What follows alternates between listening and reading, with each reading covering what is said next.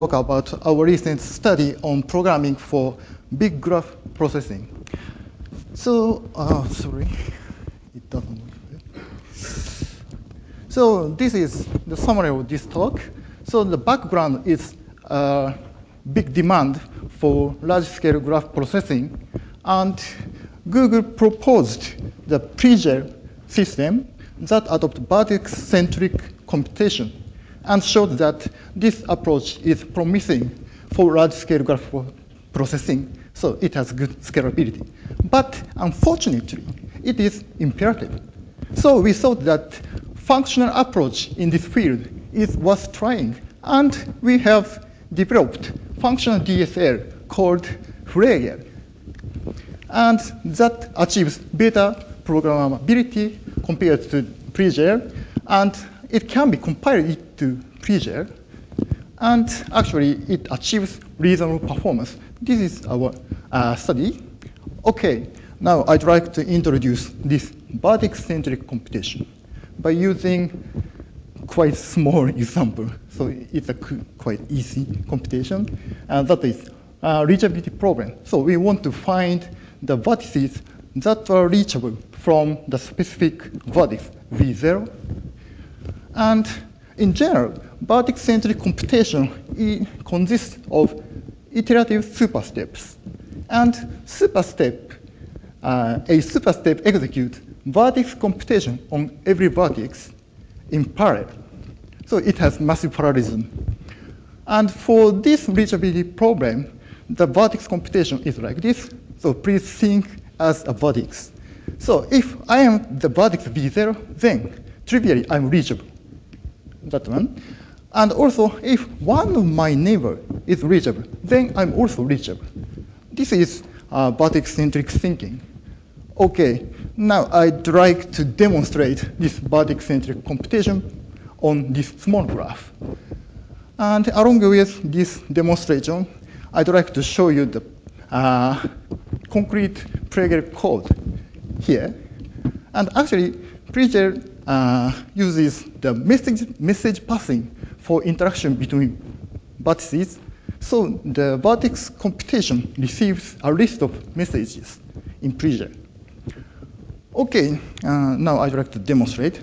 So for the first superstep, each vertex checks if it is the vertex 0 or not.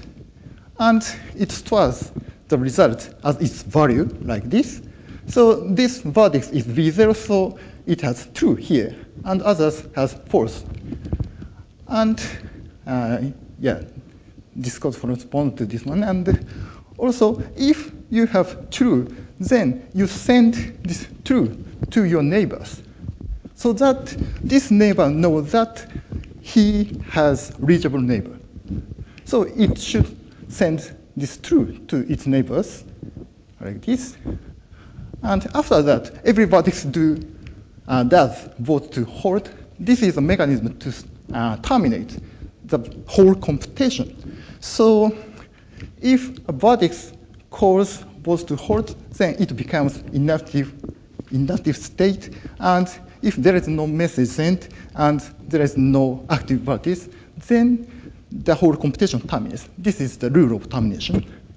And here we have some messages, so the computation continues. So this is the next super step. In this super step, this one and this one has message. So this do computation. So now this one knows that he has a reachable neighbor. So it updates its value to true by this one. And then, similar to the previous super step, it sends true to its neighbor so that he can know that he has reachable neighbors like this. And again, these two call votes to halt, but we have message, so the computation continue. And this is the actually third super step 2. And then this has these messages, and it updates its value to true. And in this case, this have no outgoing neighbors, so it doesn't send any message. And now we don't have messages, and they are all in the inactive mode. So the computation terminates. This is the vertex-centric computation. And here is the complete code implementing that vertex-centric computation. But actually, we can find at least 2 problems about programmability in this code. What is the problem? So first, because this uses the message passing style, so the sending of message and use of message is separated. And this makes the program difficult to be understood. So, for example, what is computed here, it is a difficult question. So you need to investigate the whole code to see what is the message here. This is the first problem. So the program is not easy to understand. And the second problem is that this termination mechanism is mixed into the main computation. So here is the question. When does it terminate? This is also a difficult question to answer. So basically, these 2 problems we want to tackle by using the functional approach. Okay, I'd like to introduce the basic ideas to solve these 2 problems. The first one is message pushing style, and the other is mixed termination. And for the first one, instead of writing a procedure that receiving a message to update something, we ask a user to write a function that generates a new value for the given vertex. This is functional. And also, in this computation, you can directly read the values of your neighbors. We want to use this style because in this style, the lookup of data and use of data is very close in the code. So this code is very easy to read. So good probability. And also, for the second problem, we want to decompose this termination from the main computation. So we use the style of this one. So the main computation repeats iteration. And outside this iteration, a terminator stops the computation. So we want to split these 2. In other words, we want to make the whole computation as a composition of the main computation and termination. Okay, these are 2 basic ideas of our functional approach. And we have implemented functional DSL based on these ideas. That is Frege. And then I'd like to show you the concrete Frege code for a reachability problem. And first of all, I'd like to focus on the main part of the program. The main part is this step function to create the new value of each vertex. And here, as I said, as the idea 1, you can directly access the data on neighbor elements in the previous super step by using Frege table. And so to access the neighbors, you can use a comprehension notation like this, and this ISV generates the incoming neighbors. And you can use this Frege table to access the previous value of that neighbor. And simply taking the disjunction of this one, you can compute what you want. So what we want is to compute, I'm reachable if one of my neighbors is reachable. This is the straightforward implementation of this vertex-centric thinking. So it's easy to read. So this readability is because of our adopted read-based access. So it makes program to see what is computed. And actually, so in the pre-share model, the use and send of message are separated by super steps. So this makes the program difficult to be understood. Okay, then I'd like to show you the whole program. So the first line is definition of the data on the vertex. Actually, every vertex has a record. And this is the main program. And mainly it has initialization function and step function. And these functions are given to the higher order function called Frege. So, well, this Frege implements the second idea. So the iteration of main computation and the termination. So its image is like this. First, here is the input graph.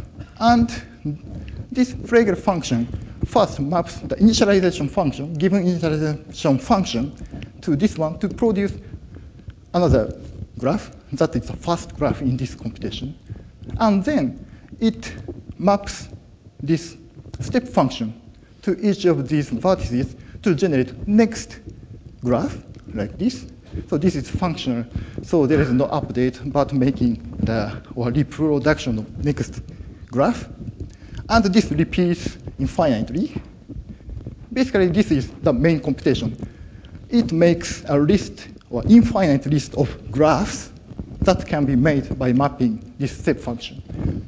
And then the terminator outside this computation extracts the final result according to the specified termination condition.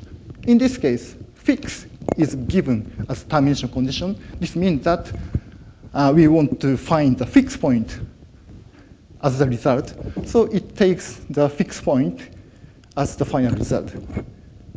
This is the computation model of our Frege. And since we are separating the termination from the main computation, you can easily change the termination condition to solve a variant of your problem.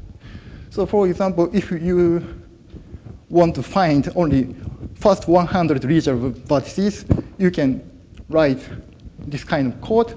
Basically, this code is the same as the previous one, except that it uses another termination condition. This uses until, and this means that if this predicate is satisfied, then the terminator terminates the main computation. So here you can use the comprehension notation for the whole graph to count the number of reachable vertices with the summation. And if this one is greater than 100, then the computation terminates. Okay, this is a functional DSL, Frege. And actually, it is the first order functional language with some graph higher order functions, such as Frege in the previous slide, and map, zip, and so on. And its core computation is functionally reformulated vertex-centric computation, as shown in the previous slide. So we can use read-based access to neighbors. And it separates the termination from the main iterations. So this makes the program easy to be understood. And also, since this provides a higher order functions, so you can use these functions to make your program in the computational way. So it supports computational programming. And also, once you write a program in Frege, the compiler can compile it to the existing framework, Frege. Okay, now I'd like to switch to the talk about compilation. Oh, sorry. So this is the execution flow of our Frege. There are two flows. So one is to execute the Frege code on Haskell interpreter. This is a sequential execution, but mainly for development and debugging, so useful for development. The other way is compilation to existing vertex-centric framework. So here is the Frege compiler. And the compilation is twofold. First, it normalizes the Frege code into normalized code. And this normalization actually flattens the multiple use of graph higher order functions into a single use of the core computation. And then code generator generates some code for existing framework. And currently, our prototype implementation supports Giraffe, that is open source implementation of Pre-gel. Okay, here I mentioned something about the normalization. And the normalization flattens the multiple use of graph higher order functions to a single use of Frege function. And actually, this is done by making a new step function to emulate the original computation. And this emulation is done by building a state transition machine that emulates the structure of the computation. So here you can find 1, 2, 3, 4, 5, 6 graph higher order functions. And corresponding to these 6 use of higher order functions, the state machine has 6 states. So the compiler builds this kind of state transition machine and embeds this to as vertex data. And then each vertex emulates the computation of this whole program. That is normalization. And finally, I'd like to show you the performance experiment. So we conducted experiment, or we measured the running time on the Amazon EC2. And actually, there are 3 Frege programs for shortest path problem, densest subgraph problem, and strongly connected component decomposition.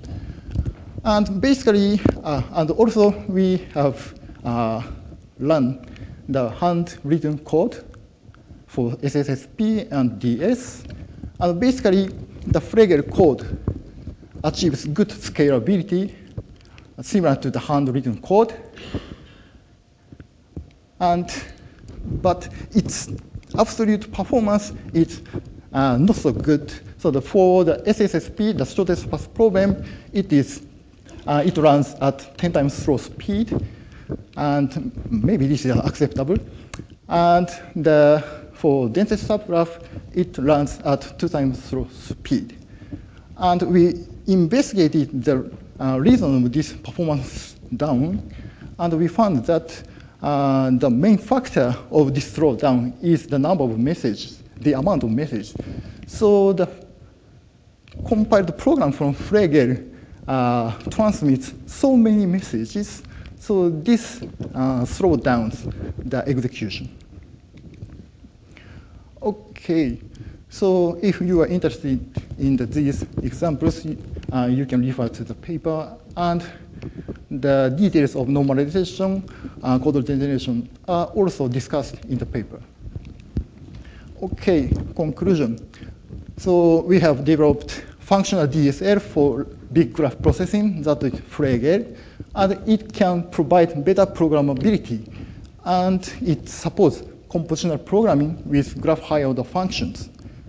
And it achieves reasonable performance without optimization. But we think that we need optimization for realistic use of Frege. And we are thinking of these future works. So various optimization to reduce the redundancy is necessary. And also, we want to extend the language to support, for example, changing the shape of graphs and updating the edges and so on. So these are our future work. Okay, that's it. Thank you for listening.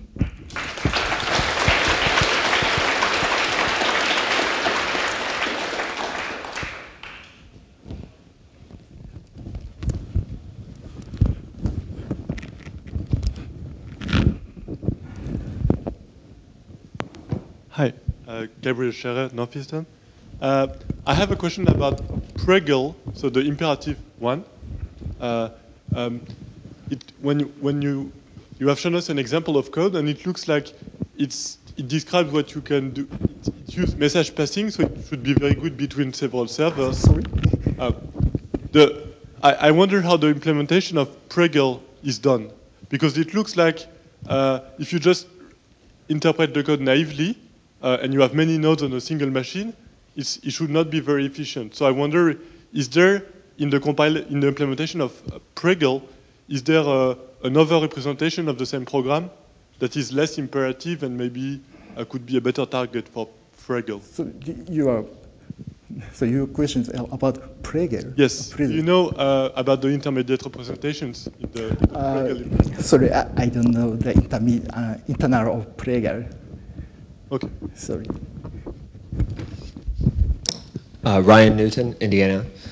I was wondering, it seems like Frege programs are deterministic by construction. Do you expose any non-deterministic operations? Are all Frege programs guaranteed to execute deterministically to yield the same output graph from the same input graph? So sorry, I couldn't understand because of my poor English. I was just asking about determinism. It's a deterministic language, Frege. Translating? Deterministic. Yes, this is functional. Deterministic. Because so I didn't say about something where, for example, the order of neighbors is exposed in a canonical order. Actually, there is no non-deterministism. So it always returns the same result for the same input. So that was guaranteed by the feature that the message sent is available in the next superstep. So this guarantees there is no non-determinism.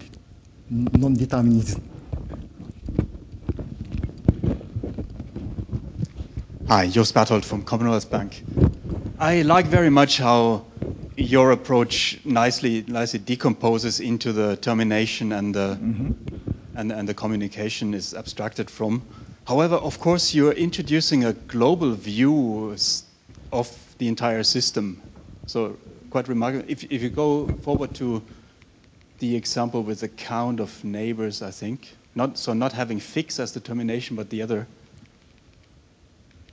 that probably makes it most clear that you actually sum up over a global state, whereas if I understand correctly without knowing Frege that much, it's a local decision to vote for termination. So yes, so do you uses see the local termination. Sorry?